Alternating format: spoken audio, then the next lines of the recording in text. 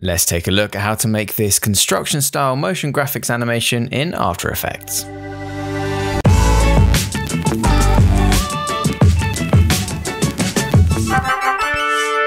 TipTut. This series was recorded during the coronavirus scare, and due to spacing issues in the house, we'll have no webcam. Sorry about that, but hopefully you can still learn something from this tutorial series. Hello everybody and welcome back to TipTut and welcome to another motion graphics tutorial. I received an email the other day from School of Motion. I was looking into their Illustrator course, and attached to the email was this neat little motion graphic here where these boxes were drawn on as if somebody was creating them in Illustrator. And I thought, hey, that looks pretty cool. I wonder if I can do that. And I created this one, which is, as you can see, along the same style, but completely new and a little bit longer, more smoother. They like their snappy animations. I prefer these more kind of fluid ones. So I thought, why not show you guys how I put this together? The first step was to create a file in Illustrator with all of the separate layers. I'll pop a little time lapse up of how I did that on the screen now. But essentially, I'm not going to take you through this. It's a case of drawing some shapes, you know, picking a color, and that's all there is to it. You just pop some boxes on top of each other. You grab your triangle, you know, or something like that, your polygon tool, and you pop a triangle on top of some boxes. Seems pretty simple, right? One thing I will take you through, however, is what I did to get this ready for After Effects. Essentially, when you're importing from Illustrator to After Effects, you need to make sure that every animatable element that you want to change is on a separate layer. So as you can see here, I have the floor, the background, the base, the green, the light green part of the box, the dark green part of the box, the shadow of that box, all and the transform elements all on different layers. Okay, so I can pick and choose all of these elements separately. What this will do is when we import this into After Effects, it will give us an animatable element for each of them. Okay, so with that in mind, I'm just going to save this file. So we've got everything in the place that we need. I'm going to go over to my After Effects file. As you can see, we have the old version here with a triangle top. I'm going to do the same thing, but I thought I'd do it with a round top shape instead this time around. And you'll also notice that I've got transform boxes, fake transform boxes for every shape, and that's important as well. So once you've made your Illustrator file, however you want that to be, you need to import your work into After Effects. I like to hit Control-I and import my Illustrator file here, MoGraph Construction Tutorial 2. Please ignore Windows 10's horrible dark mode. You just need to make sure that Create Composition is on and Import as Footage, that's fine. Click Import, that'll create a composition up here. You want to choose composition, retain layer size. Yeah, okay. Now that's going to make for you a what? A composition. Wow, I had a complete blank there. Sorry about that. It's because there's two. Why has there been two made? I don't know. Anyway, let's delete this one. All we need is this one here. So we have our composition. Inside that composition is a layer for each of the layers that we had in Illustrator. You'll see that even though this sort of transform tool is made up of several elements, it's treated as one element inside After Effects, and that's because it only takes actual layers, not groups. Yeah, this is an editable group with all different parts in it, but After Effects doesn't care about that. After Effects only cares about layers.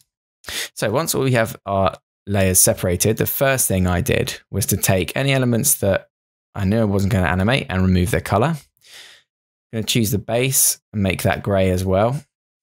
And then I went through and I took everything that should have been green and I made the preview of that green. Take everything that should have been yellow and made it yellow. And this is just so that at a glance, we can see what's going on in our composition. We need purple, the purple bit. And for the cursor, I did it in black, which is none. So as you can see, all of our elements now at a glance, we can easily see what correlates to what shape. Now, first thing I did was to animate our cursor.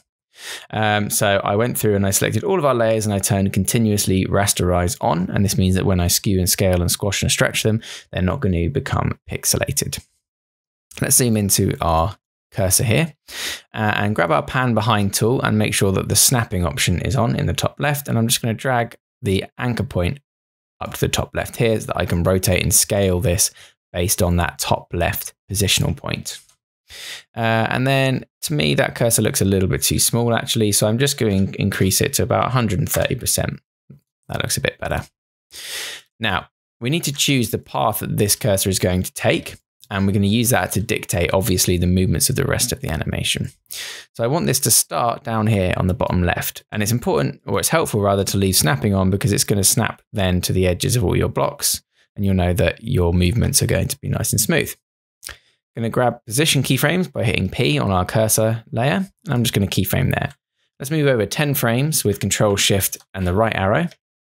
And then I'm just going to drag up this shape to something that's a little bit above and a little bit to the left of this right-hand corner. Now, if we dragged it over to this corner exactly, our shape growing is going to be pretty boring. We want to get that nice bounciness that you can see in the original one here. It kind of comes up stretch and it bounces back before coming down, okay? So to achieve that, we're just going to drag it off slightly. That's going to create a new keyframe. Then I had it rest for 4 frames. So Control and right, 1, 2, 3, 4.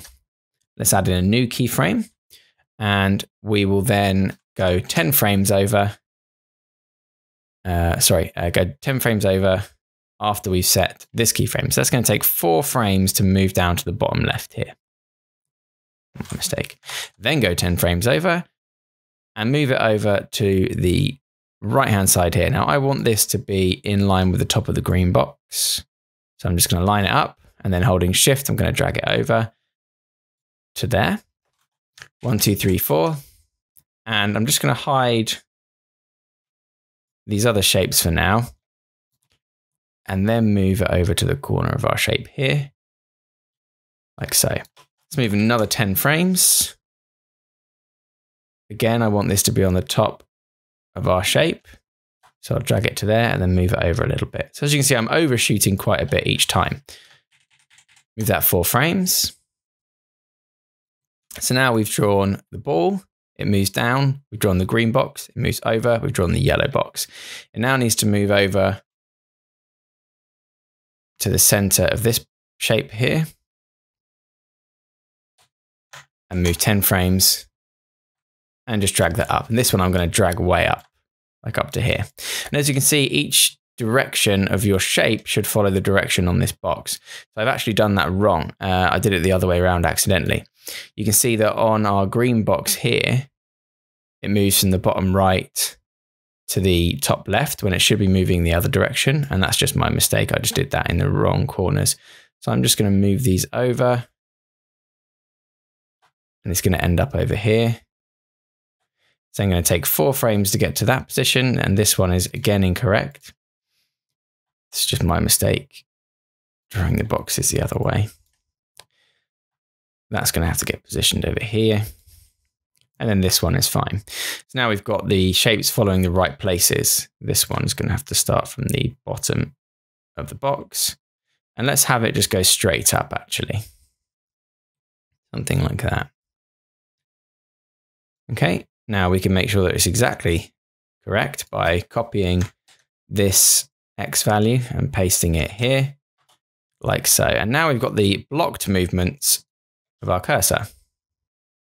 Okay, let's have him rest for 4 frames, stay in the same position, and then take 20 frames, so twice the amount of time, to just move off to the side. So we've got a bit of time for everything to settle. Now, let's add a nice bit of easing to these keyframes. So at the moment, all of these keyframes are linear, which doesn't look very good, as you can tell. We want to add some movement to these. I'm just going to select them all and hit F9, which is going to easy ease every single keyframe that we've got here. What that does, if we look at our grid view, makes it just a little bit smoother. Boom, boom, boom, boom, boom, boom. Now, still a bit crazy, but don't worry, because once you've drawn these boxes in, it becomes a little bit easier to follow, as you can see here. You're not really following the mouse movements, you're following the shape movements. The mouse movements dictate the shape movements, which is why we're doing the mouse first.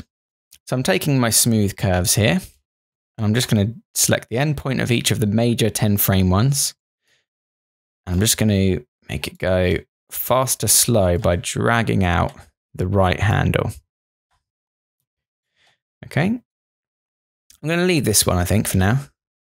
Be more of a casual movement. Boop, boop, boop, boop. That's good. Boom. moves down, drags out that shape, moves over, drags out that shape, moves over, drags out that shape, settles. Good.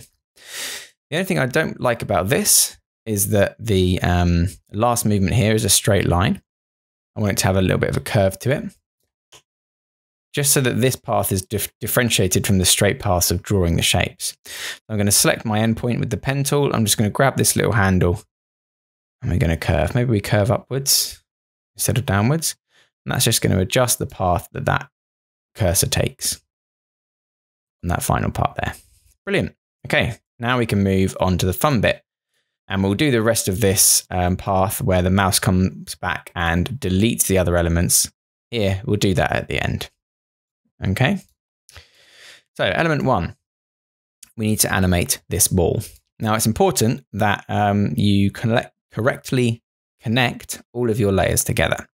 For example, I'm going to take everything from my purple ball here, which is more blue actually. Maybe to confuse myself, I'll make that blue. Yeah, that's a bit better. I know it says purple still, but that's fine.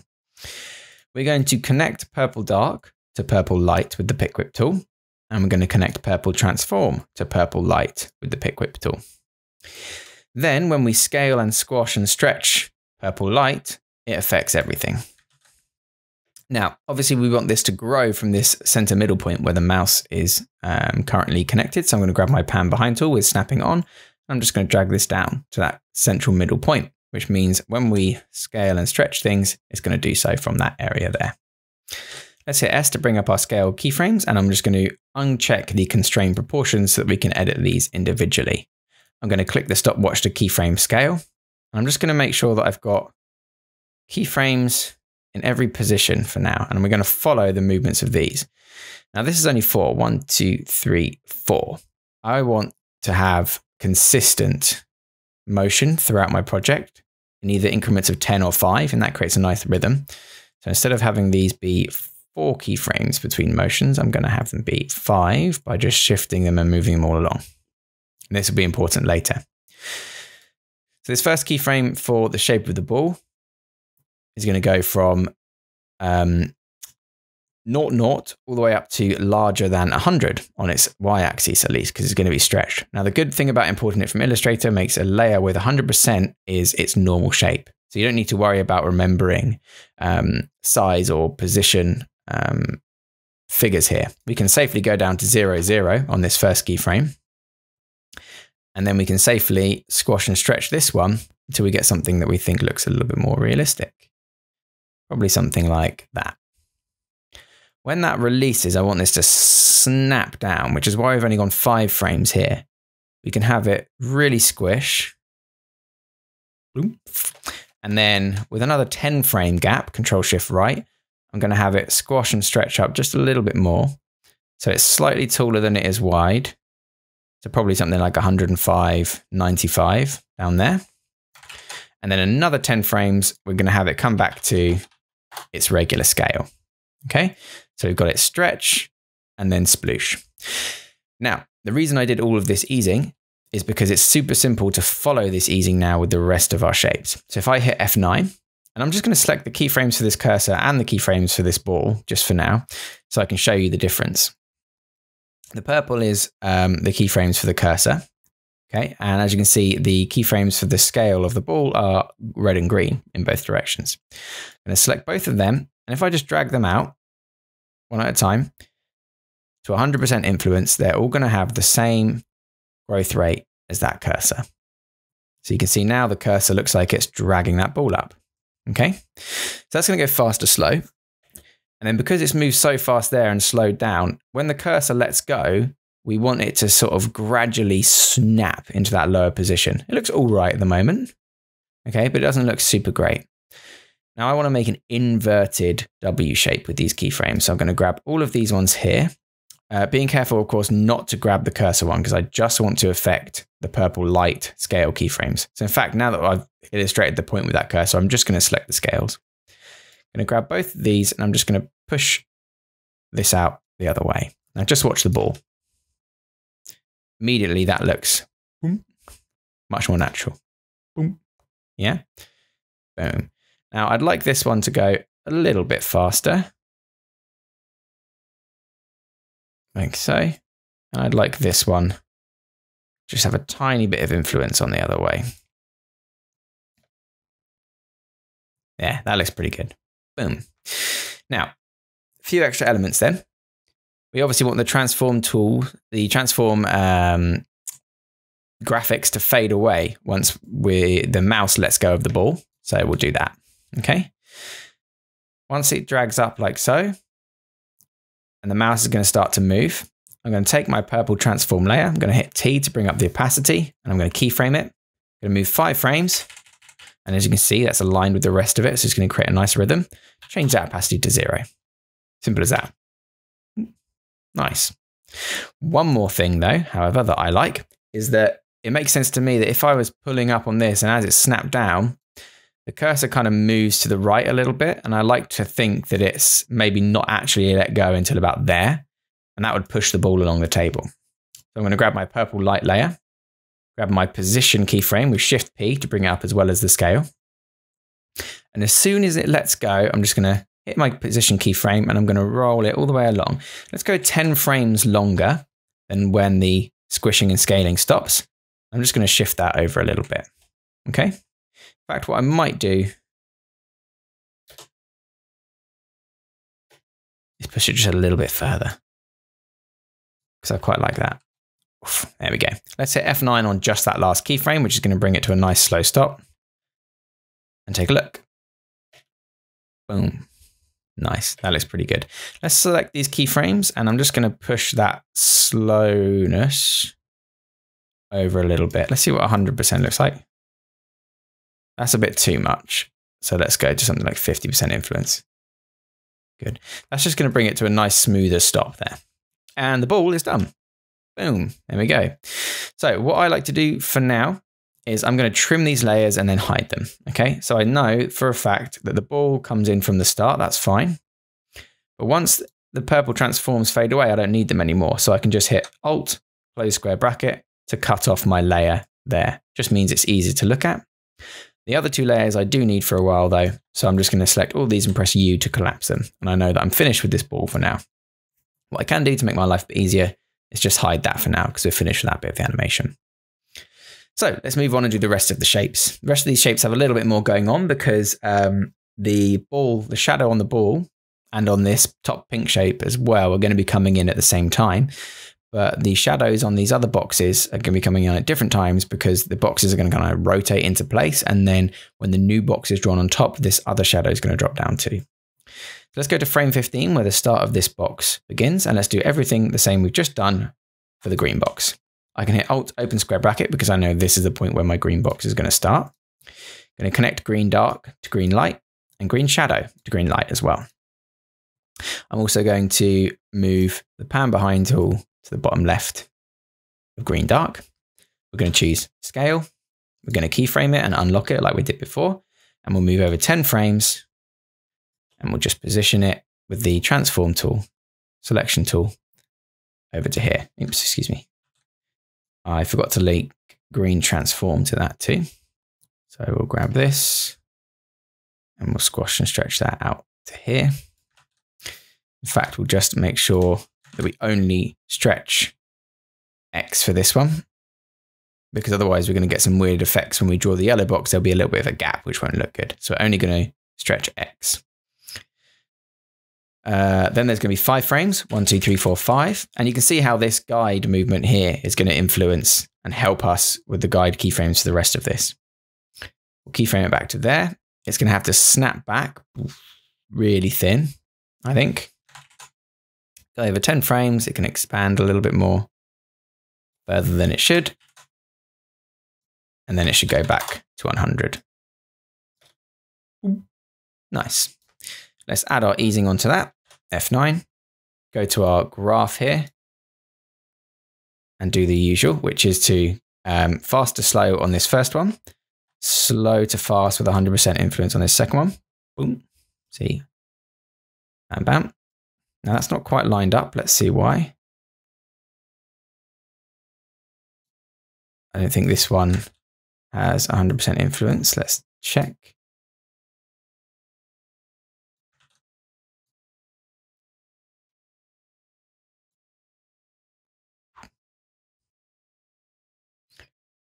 I think it's not connecting because that final point is actually a little bit off where I've only adjusted the X position.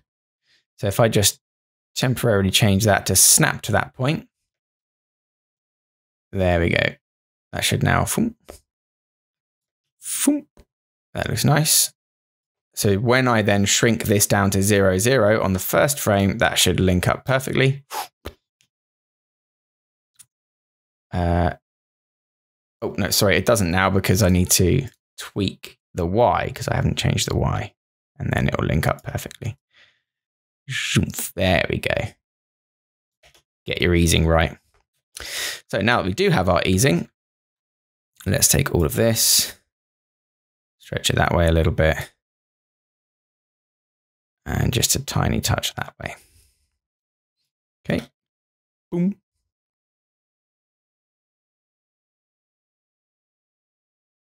That looks good.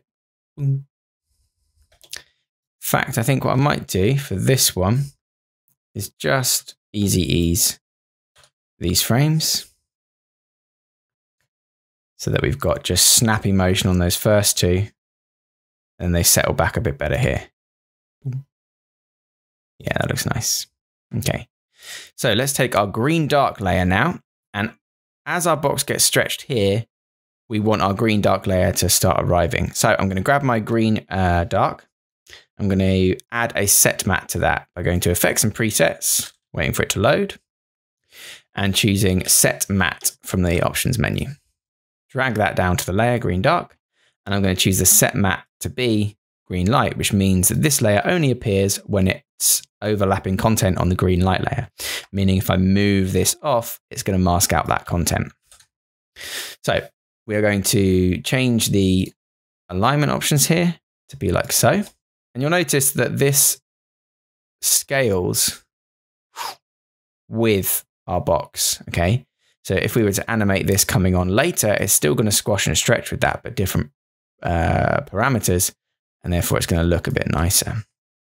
So let's take our position keyframe here, move over 10 frames, and we can align those two shapes together.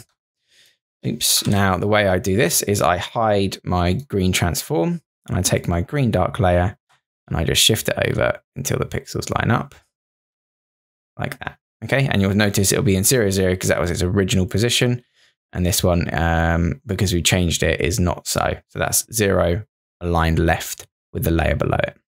Okay, so we'll take a look at this. We'll hit F9 on these frames here, and we'll make them go fast to slow. Let's see what that looks like. I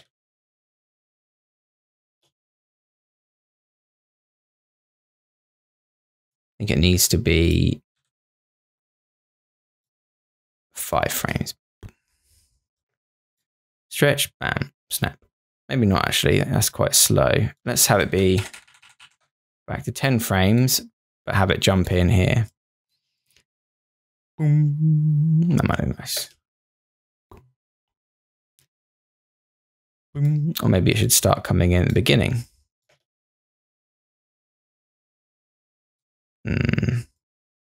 Or halfway through.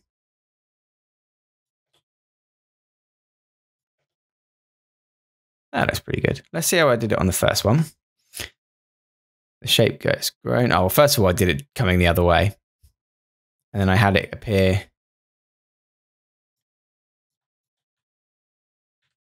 Yeah. 5 frames. Boom.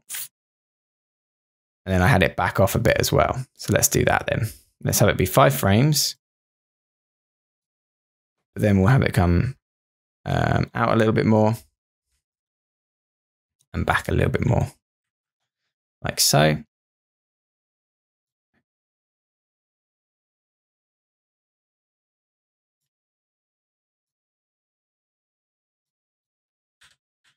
Why does this one look better?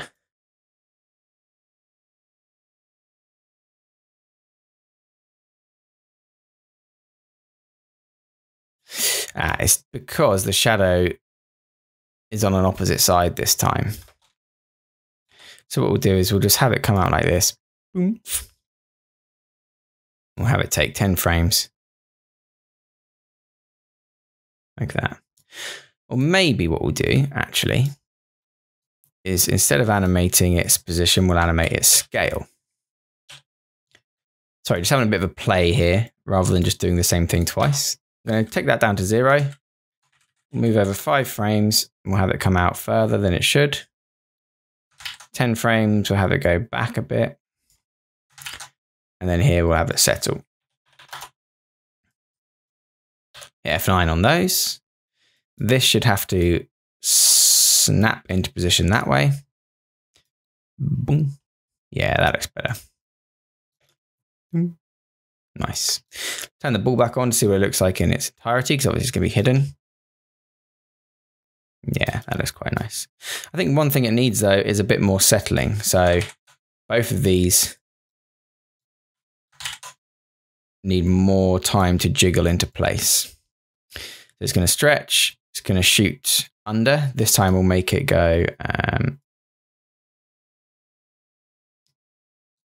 over just a little bit. So this one is reducing. Boom. We'll just reduce that to just below 100, which is obviously going to affect the shape above it. This one we'll put to just above 100.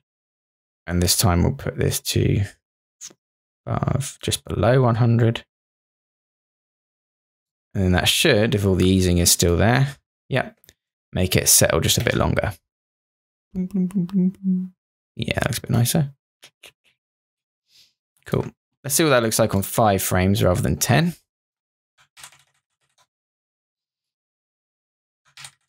Because there are only small movements. Nah, that looks bad. We'll stick with 10. Cool. Boom. Maybe that's too many still.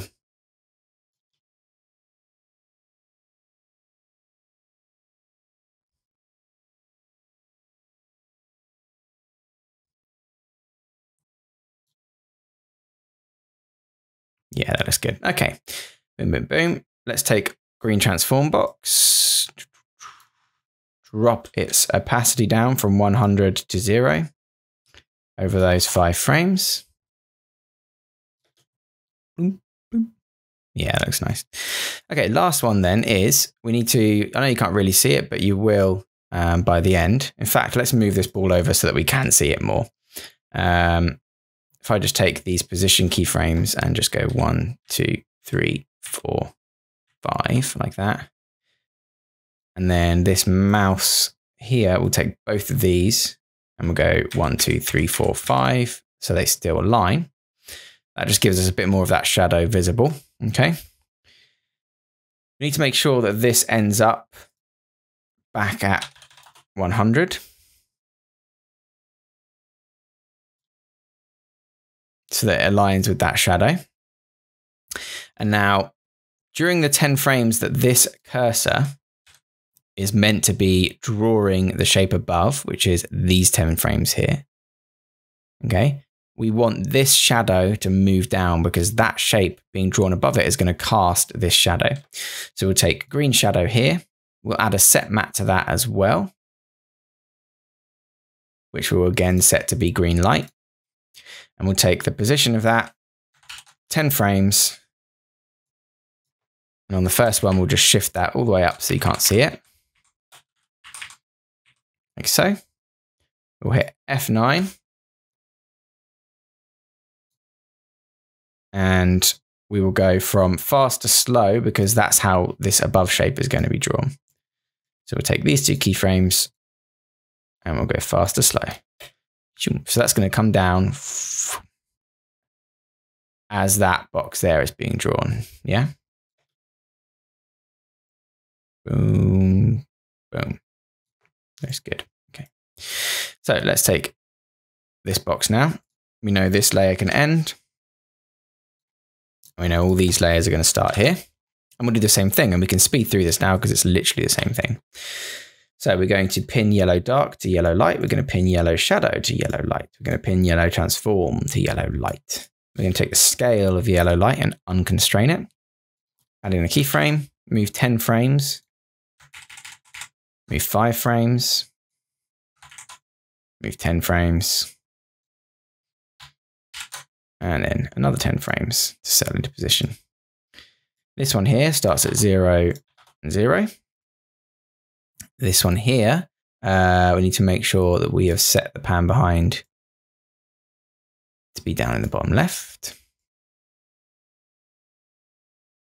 This frame here is going to stretch out to meet this shape.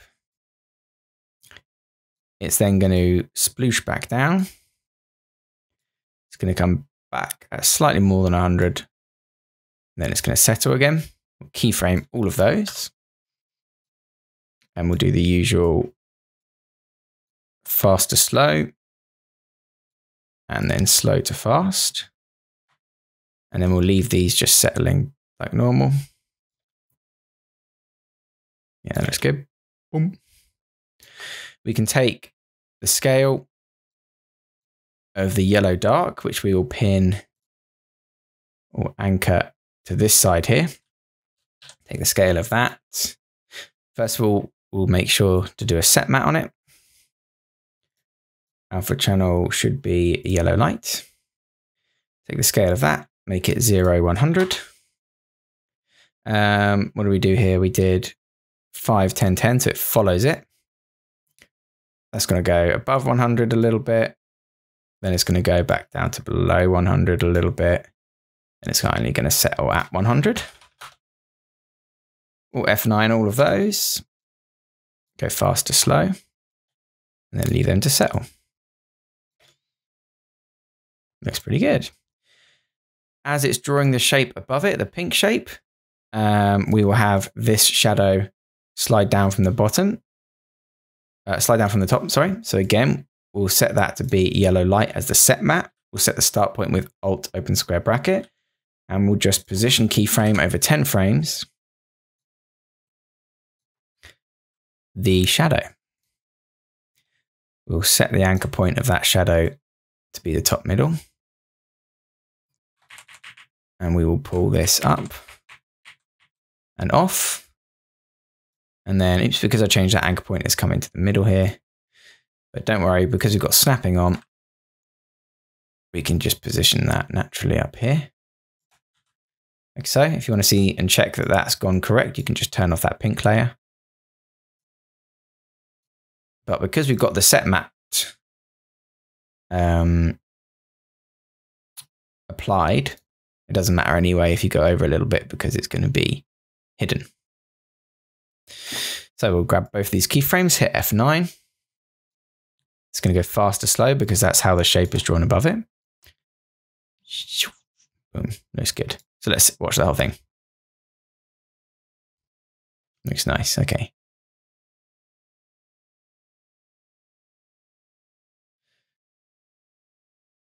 I think this shape here I don't like because it's growing way too much. Because it's like 116. Whereas even on its fullest one here, it only went up to 127. So I'm going to just put that down to like 106. And then here it's gone way too small. It should be on 100. There you go. That's why that was looking so crazy to me. Yeah, that's much nicer. Okay. Doop, doop, doop. Looking nice. Okay. Final one then. Let's take yellow transform. And once it's been drawn, we need some keyframes to knock it out of existence. Just make sure that aligns up correctly. So it's going to fade. Boom. Okay. And then the last shape is the pink one. Now the pink one's slightly different process because again, the shadow's already here and we really want to like emphasize its crazy growth. So we're going to do the same thing. We're going to take pink light, which this time is above pink dark. So in this case, the pink dark is our lowest layer. Yeah. So we need to make sure that that's the one it's all linked to. So we'll take pink light and we'll take pink transform and pin them both to pink dark. We'll take the scale of pink dark and unlink it. And we'll go to 0. Then we'll keyframe that scale, move over 10 frames and start scaling up the Y. Oops, excuse me. We did not pin the anchor point to the bottom middle, which is the first step. I'm a foolish boy. There we go. Let's fix that. So we'll take the scale of both of this and turn it down to 0, 0. Keyframe it, move over 10 frames, push the Y point up to the maximum, and we'll just want the X to be just a little bit here. Okay, now I'm going to align this like so, and then move over 5 frames and really squash and stretch this one out. Boom. Okay, move over 10 frames, squash and stretch it about 10, then another 10 frames, and we'll bring it back to 100. Okay, same process for this moment. But then we want the whole thing to shake because of the emphasis that this pink block has had on the other 2 blocks. So once we've done this section, which is the same, up, bloom, yeah, which I think looks the best. Again, as we draw this, zoom. Now, the shadow here on this yellow box is actually coming in a little bit early for my liking. I probably want it to come in as it starts to go like that, because otherwise this here wouldn't be casting a shadow here because it's not wide enough. So on this occasion, I'm actually going to take the shadow of the yellow box down here. I'm just going to push it over just a little bit, maybe to the start point of this. That to me looks more natural. Boom. Yeah, nice. Maybe it can be 5 frames even. Yeah, that looks good. Okay. So then we have our mouse moving away. So that's fine. We've now done all the blocks coming on. Okay, so you can see how that looks all right. Let's quickly take pink transform and the opacity of it and knock it down over those 5 frame period, the same as before. But you'll notice the other one had a lot more impact than this. Okay, and that's because once the pink triangle was finished being drawn, it pushed everything else. Yeah, and this is a really cool thing that you can do quite easily, actually. All we need to do is create a null object that joins all of our layers. I'm just collapsing all of these now so it's a bit easier to see. Create a null object that joins all of our layers and scales them based on the bottom position of our pink frame. Now, if that doesn't make sense to you, don't worry, it will in a second. First thing you need to do is go Control Shift Alt Y, which creates a new null object, or you can just do layer new null, okay? And that creates this little red square in the center, which doesn't look like anything, but is just essentially a control thing that we can use to control our other elements. We're going to take our pan behind tool and we're going to grab this and pop it at the bottom middle anchor point. And then we'll move our null object down to the center middle of our green block. Now this next step is not necessary, but I like to do it. I like to scale my null so that it covers the shapes that I want it to scale. Something like this, yeah? And if you want to, you can reposition it so you get an exact scale.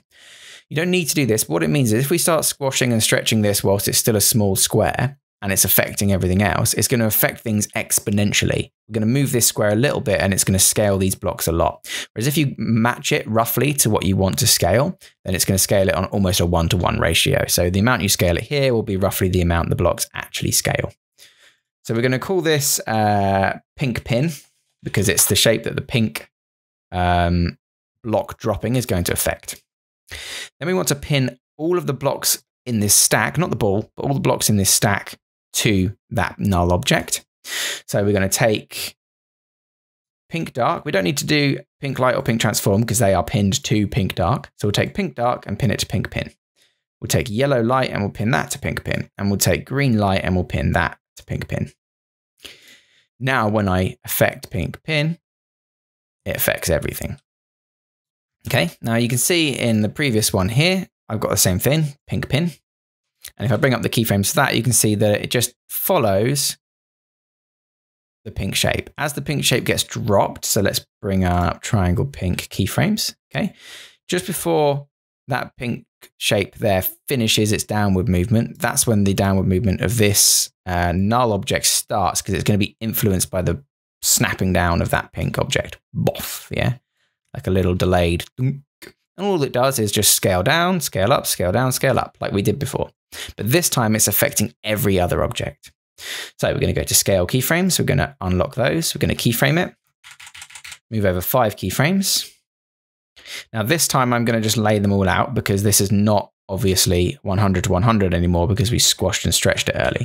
So I am just going to come in, and I like this one to be rather jelly-ish. So I'm going to add one more than I did to the others.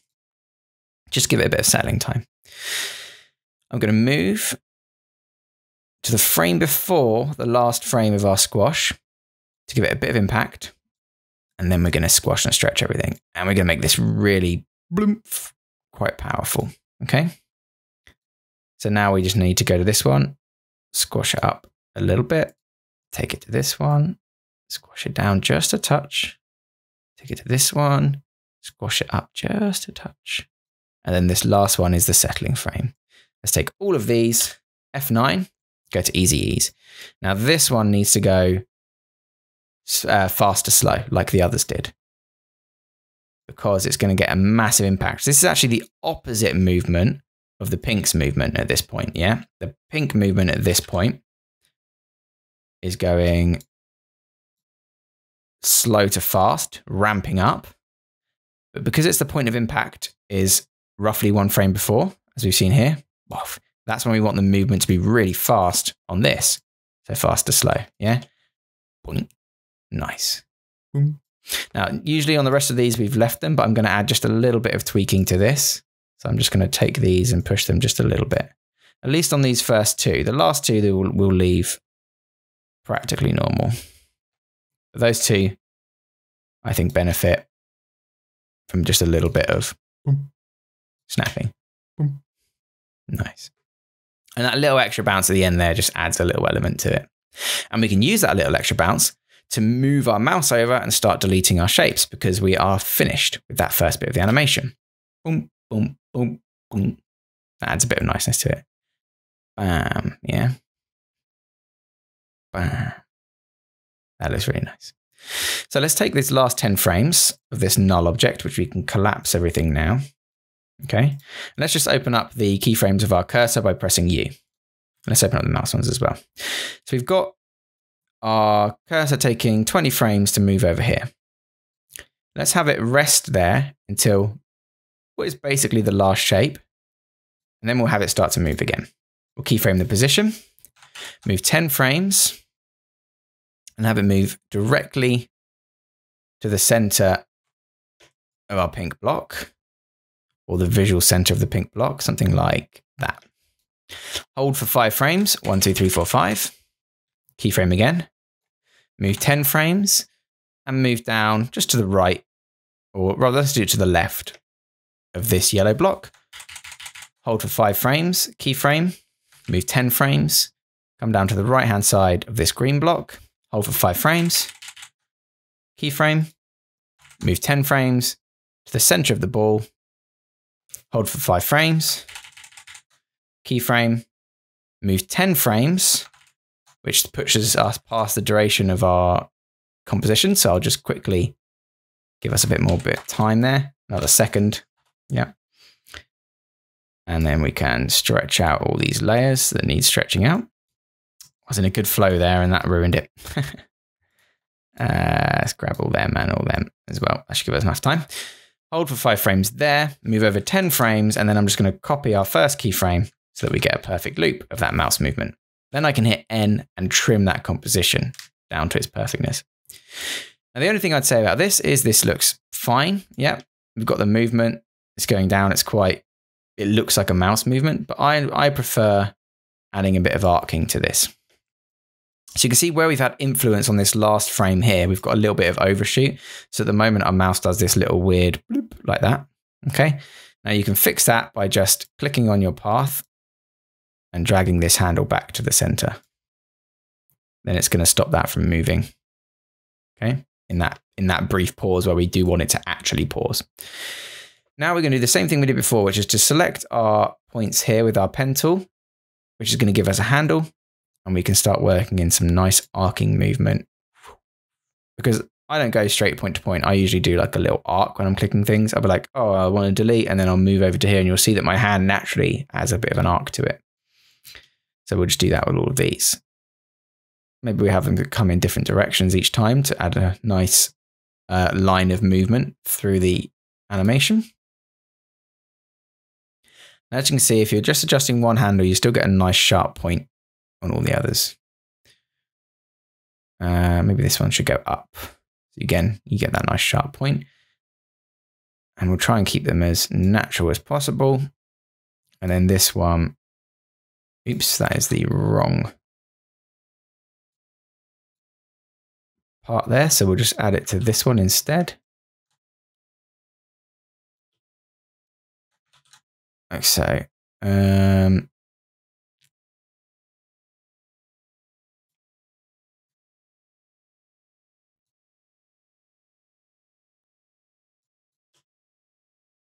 Is that always going to affect this way? I think it might, unless we go to converting it to a Bezier curved keyframe. Yeah, it's always going to affect that one. Yeah, let's not do that. Let's leave that last one straight then. I think that works fine because it's resetting. So we have all of our movements for our mouse now, looking pretty crazy. You can see as it's building them, it's nice straight lines. And then as it's deleting them, it adds some curves in.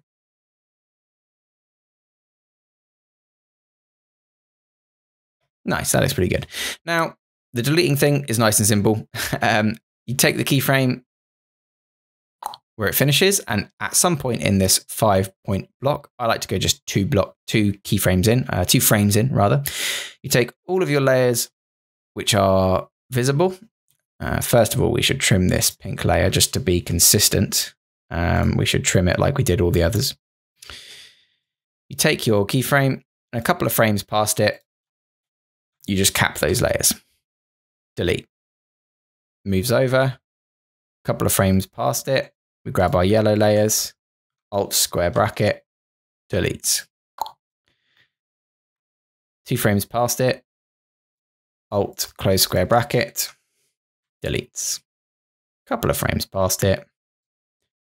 Alt close square bracket. Deletes. And there you have it. There is our nearly finished animation. That looks pretty good to me. Boom. Boom. That looks nice. There's one last thing to do, which you probably noticed already. When that pink shape gets deleted, there's one thing that should also get deleted along with it. And that is the shadow that it's casting on the yellow box.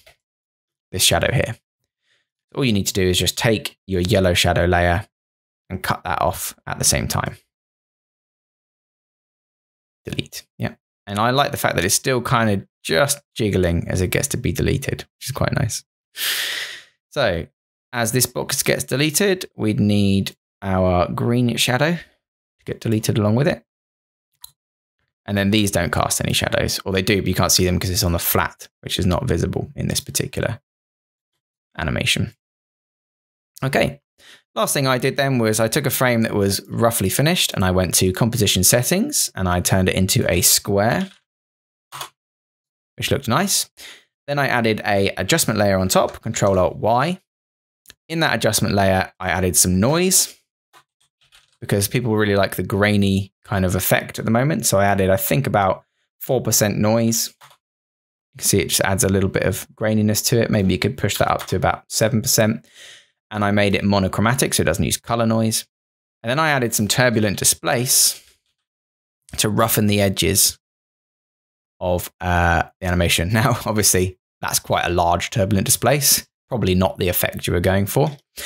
What I did was I cranked the size down to as small as it goes, which makes it these nice rough bubbly edges. I put the amount, I think, at about 35. In fact, I can just check. About 30 there. So I put the amount down to about 30. I put the complexity way up, which makes a nice roughen edge around everything. Okay.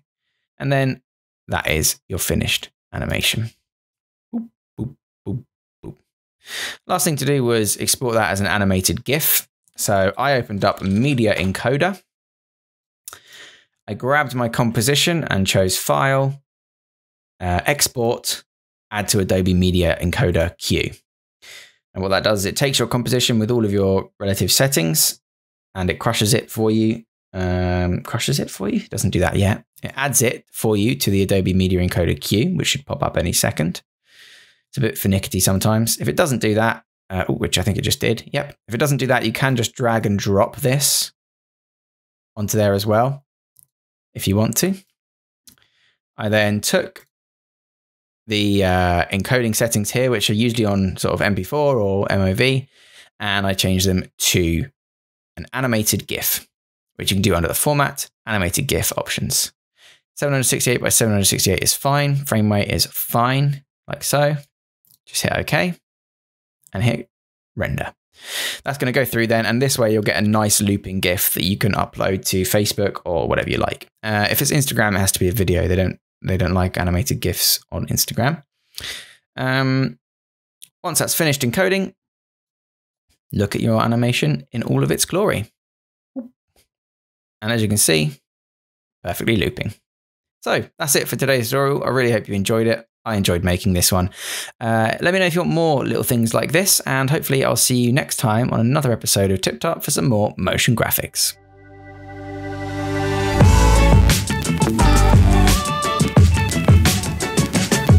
Remember to subscribe for more tips, tricks, and tutorials. Thanks for watching.